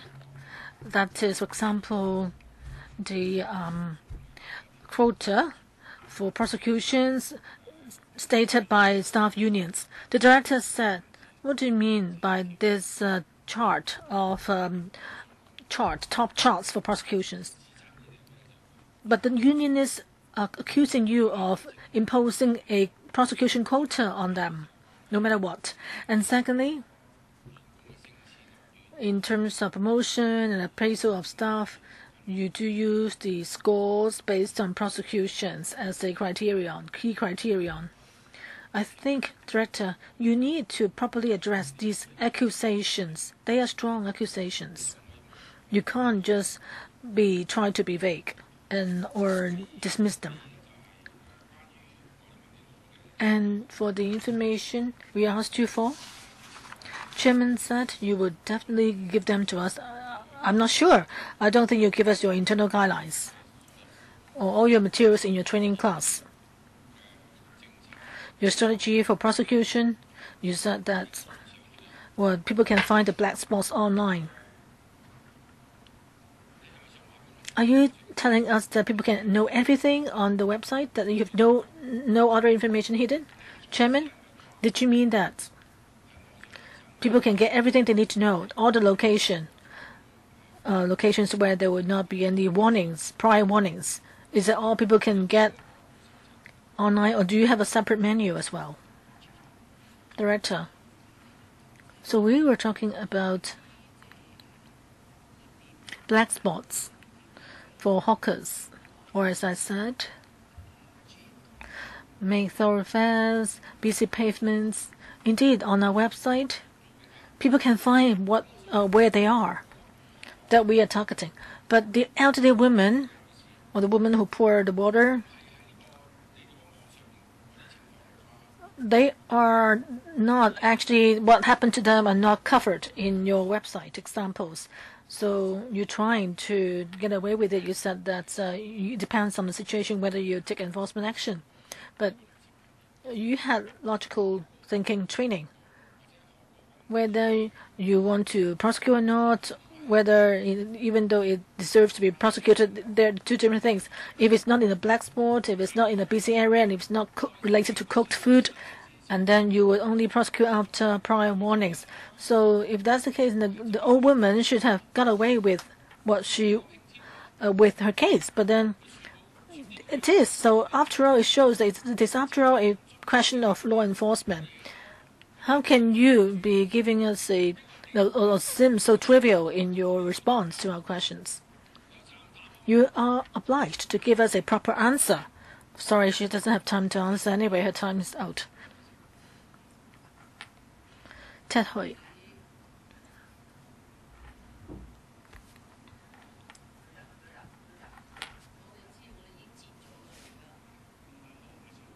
Well, I'm not trying to speak, but I want to ask you about the next item, because that would require 10 minutes about the sector. So once I step out, and you would say I wouldn't have a chance to ask questions. So I have another meeting at 4:30. Well, I think those in the queue for this item, you also have to deal with a motion. So yeah, I know, so please don't interrupt. So please tell us, are you going to discuss the agenda, item 5? Because we need to know the time. Tell me, during this meeting won't end till 5. Yeah, but for your next item, it is supposed to have 15 minutes, and yet you're not finished with this current item, and you need to deal with a motion yet as well. So should I stay here to wait? I need to go to another meeting next door, and 4:30 there's another panel meeting scheduled. Mr. Zhang, if you keep talking like this, we won't have enough time. Next one, please, in the queue, Ted Hui. You're not acting properly as chairman. Please switch off Tommy Zhang's mic. You're not acting properly as a chairman. If you continue to shout from your seat, I will have to ask the steward to take you out of this room.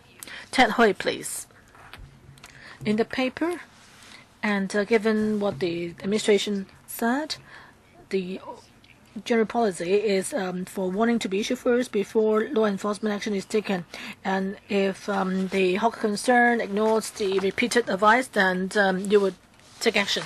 But the government, please think about your general principle. Even in whether the general principle is applicable in the real situation, like the elderly woman who's selling or holding some copper boxes, if she's not really causing obstruction or affecting environmental hygiene or undermining business of nearby shops, so what's the point of warning her? Are you just asking her to put away the copper boxes? But if you ask her to put away the boxes, she may not listen. So I think your guideline may not be applicable in her case. So if you say that you warn first and then take law enforcement, that's just an excuse. I think what usually happens is your staff, frontline staff, tend to target the old and the weak because they're less educated and they don't know how to resist, and that's why you just choose the soft targets first. And those who would talk back or call the police would be given a more lenient treatment. I think that's what we tend to see in reality. So back to your guidelines. I think the guidelines should be made clear that if someone is not obstructing the use of a road, not undermining environmental hygiene, if the hawker concern is not affecting the business of nearby shops, causing unfairness in trade, then there's no need for any law enforcement action. You need to make your guidelines more concrete. Could you perhaps, incorporate these concrete wordings in your guidelines? Director, as I said in the beginning, I mentioned that based on existing laws,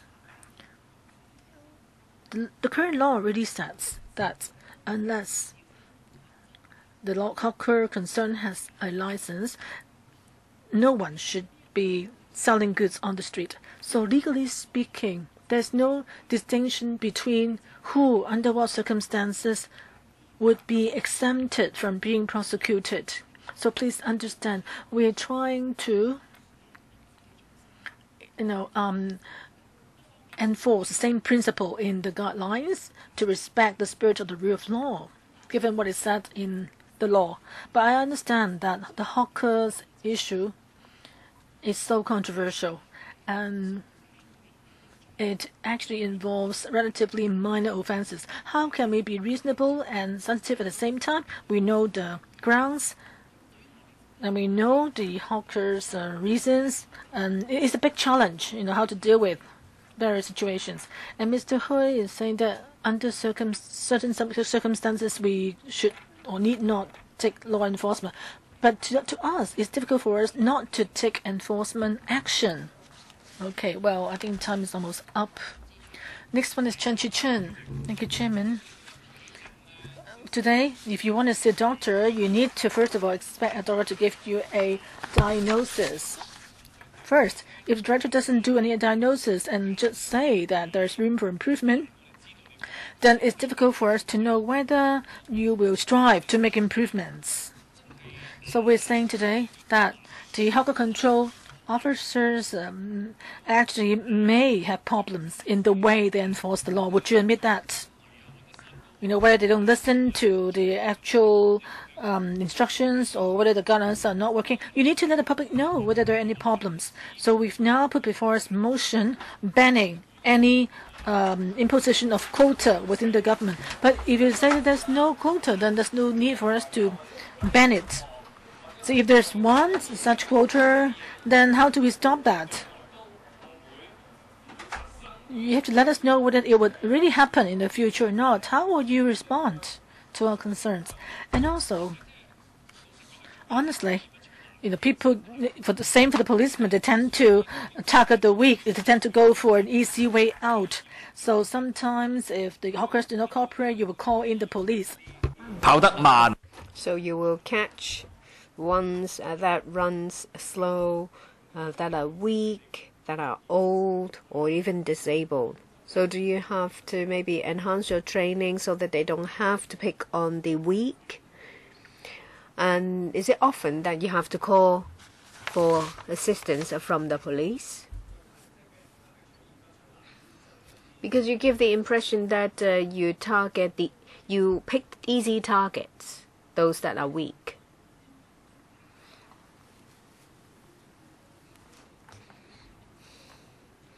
Members talk about an impression that we only pick elderly people to prosecute.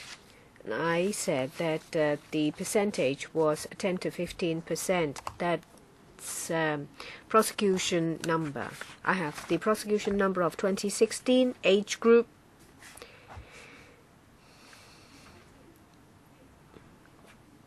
On illegal hawking, prosecution numbers about 4,000. Those above the age of 60 accounts for less than 500, that is 478. I understand your concern, but if you look at the figures, It's not the case that we target a particular age group. You may not have a policy, but would you review whether there is this situation? Well, according to our guideline for the aged and the disabled, if they engage in hawking, then we would try to be as understanding as possible. Just let me say one more thing.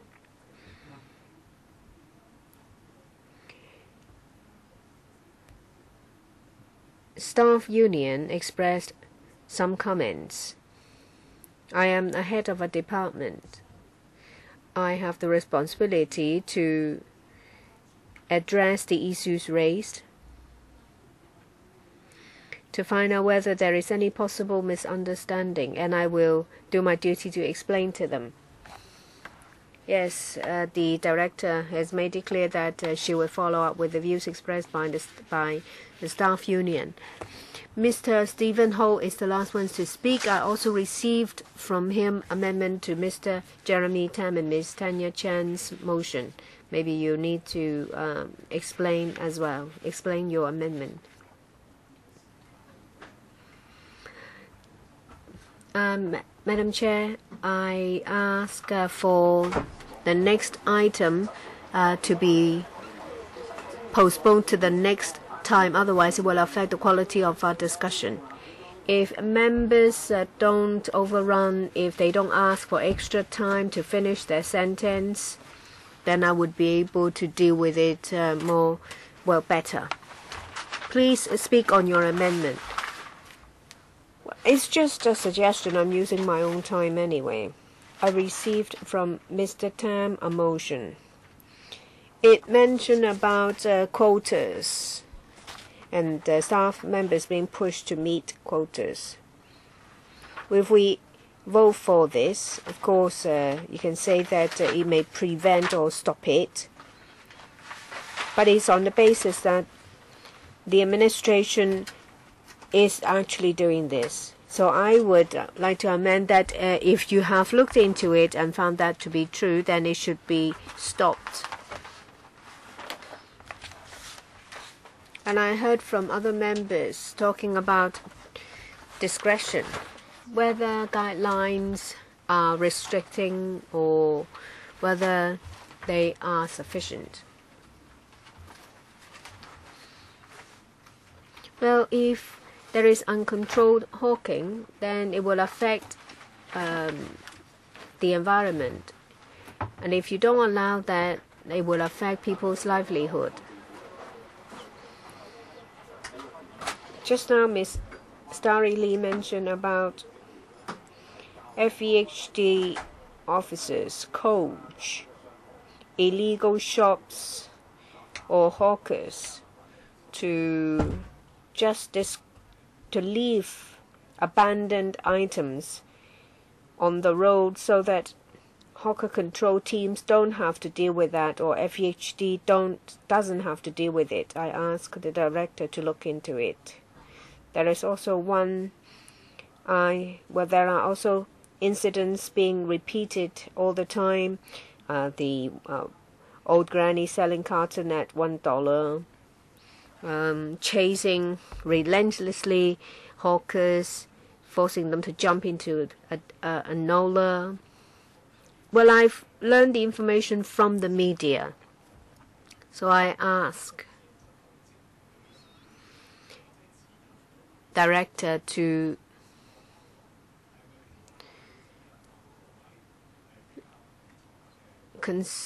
look into it, to look into the mental condition of the officers, to see whether they needed to give chase to hawkers and a number of other factors. I can't stop members from speaking. At the beginning, members would like to get more information from government officials. That's why for members who first spoke, they used more time. So did the official. Now we have a motion and an amended motion to deal with. Mr. Stephen Ho, please present your amendment. is amendment to Mr. Tanya Chan and Mr. Jeremy Tam's motion. This panel is of the view that if there is any practice of quotas or pushing for numbers in the FEHD, it should be prohibited, and there should be prohibition to use the number of seizure, arrests, and summonses to assess performance of staff members. So this is textual, right? Mr. Jeremy Tam and Ms. Chan, do you agree to the textual amendment?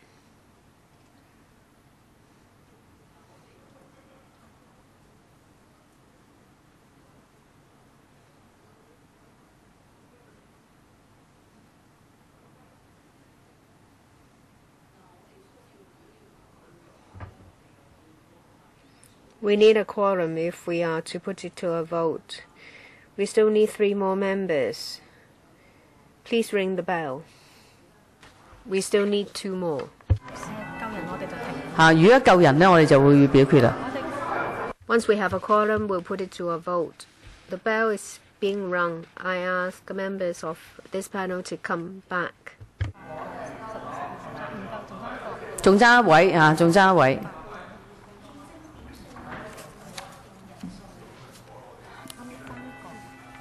我哋爭一位就可以。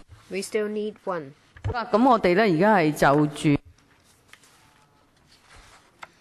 This is to vote on Mr. Stephen Ho's amendment to the motion of Mr.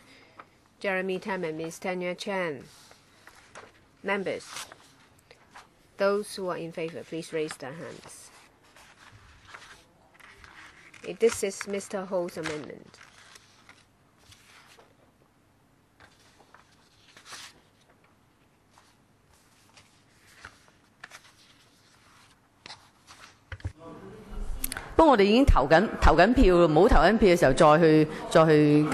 Please don't do anything when a vote is being cast. Please, for those in favor, please raise their hands once again. 13 for.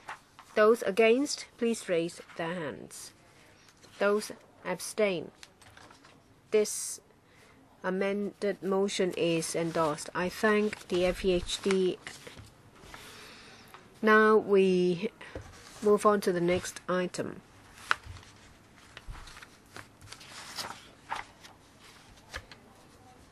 We can start the discussion because this meeting lasts till 5 o'clock. If we don't have enough time, then we'll decide whether to continue next time. Please ask government representatives to come in.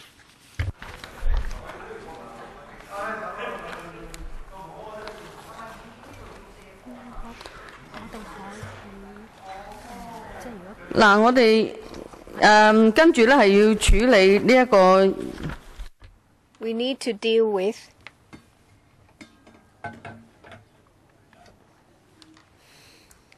issuance of licenses, review of fees, and improvement measures. There is an information paper here. We will try to compress the time and go straight into question and answer. Do you agree? No. So you want to hear from the official. There needs to be 2 meetings. Even if you compress time, say you give us 3 instead of 4 minutes. When we come back, do you give members 3 minutes?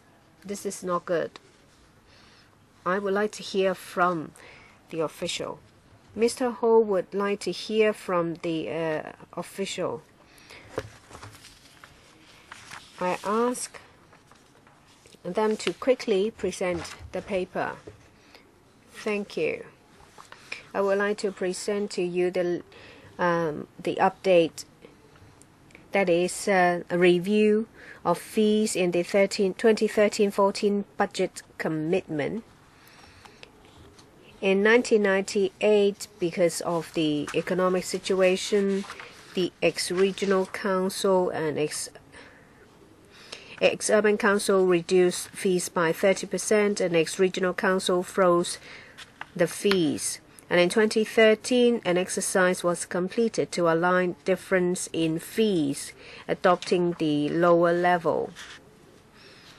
So apart from the 2013 downward adjustment, in the past 19 years, there hasn't been much change to licensing fees.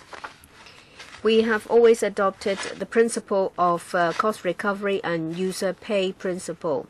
Recently, we have conducted a calculation of cost, and we found that the overall cost of liquor license services is subsidized about 24 million per annum by taxpayers, because the cost recovery rate is about 38% only. We would like to rationalize the fee structure to better reflect relative costs.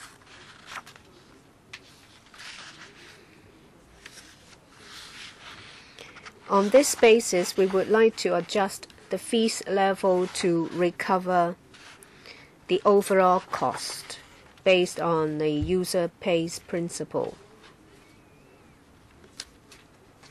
When it comes to issuance of license, some services entail more complicated work and different services, say new issuance or renewal. However, the current fees are the same, and the fees level does not reflect workload. So we propose to rationalize the entire fee structure. When it comes to issuance of license and renewal, currently the fees are the same. However, when it comes to new issuance, there is more work involved. So we will rationalize the fees level. For a renewal of license for 1 year, it will be about 30% of a new issue. And you'll find more information in Annex A. In paragraph 7, you'll find information about the revision. At 2017-18 price level, the fees levels are set out in the table. There has not been any revision for about 2 decades. If we recover cost in one go, the impact is quite significant. And if we need to implement mitigation measures to allay the impact to the trade, we may adopt a gradual increase to the cost recovery level.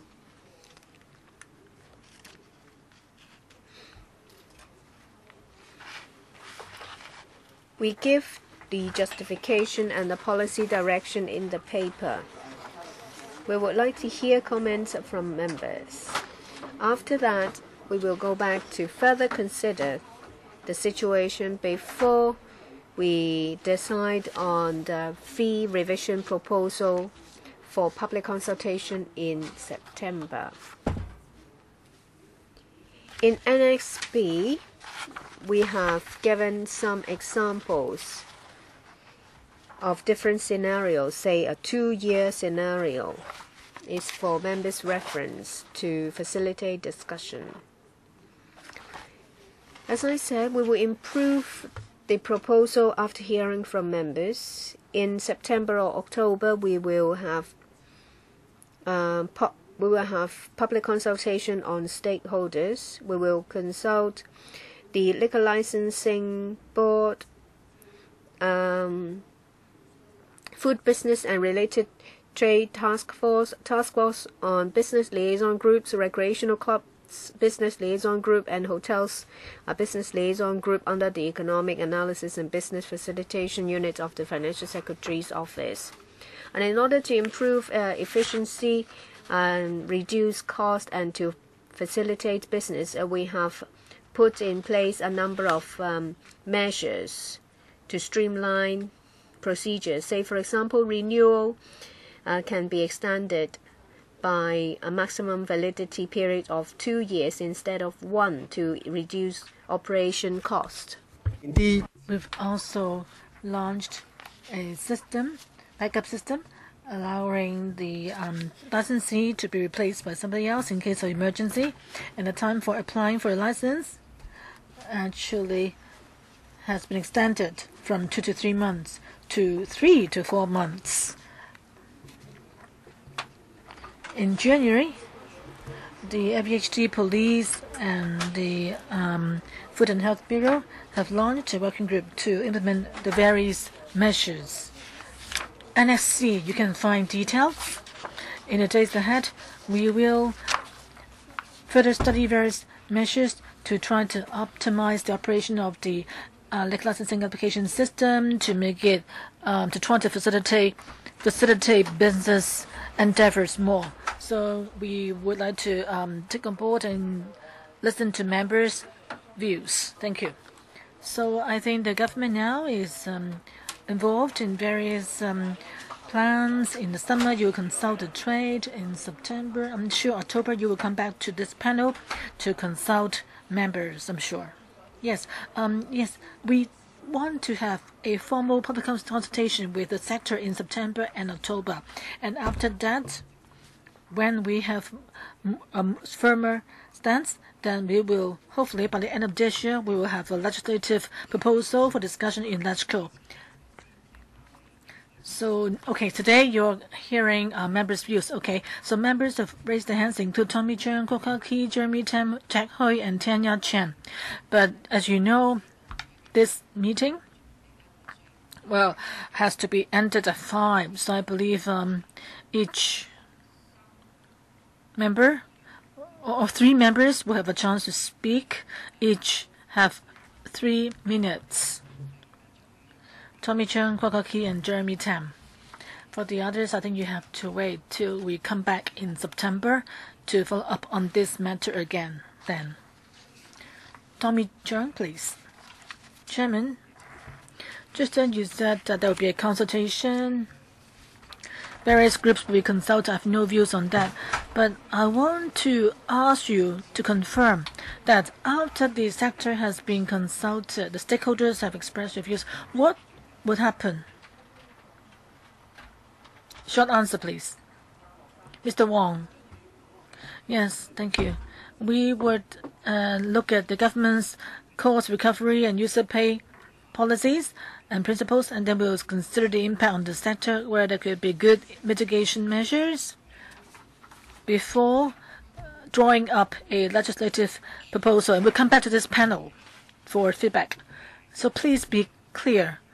Don't just say that, give people the impression that you consult the sector and that you would actually have this go there with a stick forcing them to accept your plans. Chairman, look at the chart from $3,000 to be increased to more than 10,000, 17,000. The new CE had just taken office. She said that the government is rich and there's a lot we can do. So why are you robbing from my sector? And also for license renewal, even though the increase isn't that high, but when it comes to license transfer, because the liquor license holder can only hold 1 license, and it has to be 1 individual, not a company. But it's very common for liquor licenses to be transferred, and every time they transfer license, they have to be charged $10,000. So you're saying that staff members who are taking over a license can be charged. So I think that you haven't really thought through your plan carefully. You are just trying to recover the cost. Of course, I know for civil servants the costs involved are high, and you may involve police officers to help. You're not paying the police officers, of course, but the officers will be asked to do investigation, to check for license, and so forth. And you are charging the sector for that. Liquor Licensing Board, in the past, for many years, I have pointed to a number of issues. the Liquor Licensing Board, in August, it has a summer recess, whole month of summer recess. And I don't know, during that period, or how many restaurants, eateries, because of that, are forced to close their business for 1 year. Executive Council only rests for 2 weeks. So how come the Liquor Licensing Board goes for a 1 month long summer recess? Even when the Executive Council go on summer recess, Hong Kong still run as usual. But if the Liquor Licensing Board is not meeting, then nothing we can do to process license applications. So how can our sector support your intention to increase fees? Okay, we've got 2 more members with questions. I'd like to ask members, because the administration said that in September, October, they will carry out public consultation. If members agree, we can, in September, call a public hearing to do the consultation in parallel with the government, to listen to the stakeholders and public views. Do you support that? That is, we have the public hearing in September, so that the members who don't have a chance to ask questions now can listen more carefully then. Would you agree that we have a public hearing in September? I won't object to that. But in September, I won't be in Hong Kong early September. As trade representative, I would prefer a date that suits my schedule. You shouldn't have the hearing when I'm away from Hong Kong. You can rest assured, Tommy Zhang. Just as Ho Chun-yin said, I think it'll be better if we have seen the consultation paper. I don't know when the government will have the consultation paper ready. Maybe we can wait till the paper is ready. Maybe the secretary can liaise with the administration, see whether it should be in September or October. We'll try to accommodate member schedules. I'll see whether it's necessary for it to be done in September. If you put it off for 1 month or half a month, we'll have time to read the paper. Members are just worried that if everything has been decided, that'll be too late to have the hearing. Well, I may just join the consultation, but we could have finished our discussion today, actually. DS, before you have the public consultation, before you finalize the consultation paper, would you be able to show it to members and have a public hearing? Thank you, Chairman. We need to, as I said, we need to meet with the stakeholders first. Then we can give LegCo the paper and find out the latest. I'm here today to listen to members' views. So once we have heard the views, then we can actually have better considerations in preparing our paper. Bokaki. Chairman, there are 2 types of liquor license. One is for general restaurants. We understand that restaurants do need a license. We have received the largest number of complaints against bars, particularly in residential areas. I'm worried that you say that, the application exercise will be done every 2 years.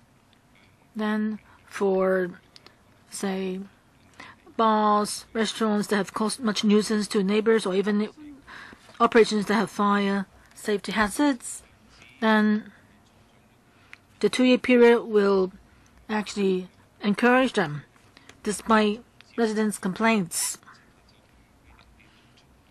And they will fail to comply with licensing conditions. So I'm just worried that